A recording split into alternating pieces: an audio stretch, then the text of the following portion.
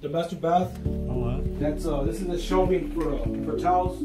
Yeah. And stuff. I just love towels. So I mean, the house is well kept, but for the age. Yeah, no, it's well kept. I've been here going on 6 years, and it was previously here for the previous owner. So when I moved in, I just moved into an existing house on an existing land, and I just go over there. And yeah.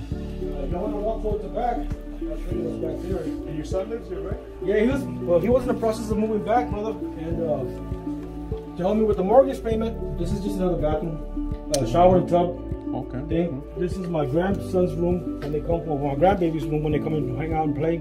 That's another walk-in closet there. You can go check it out if you want. Okay. I mean, everything's. I mean, the house is up to par, bro. I take care of my home. Yeah, no, yeah, it shows everything's pretty clean. I think it's well kept. It used to be my workout gym, but after all this that I've been going through, I haven't done a bunch of workouts.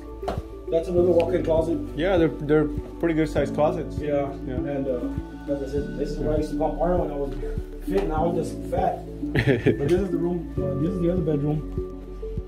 Excuse the mess, my son. Because my son was planning on moving back in, helping with the mortgage payment, but it didn't seem to be working out the way I wanted it to. And it's like, hey, have a seat, man. Yeah. I mean, you want to sit down? So when you said that we might tell you the same thing that you've been hearing, like, what do you mean? We'll make it quick. We'll make it brief.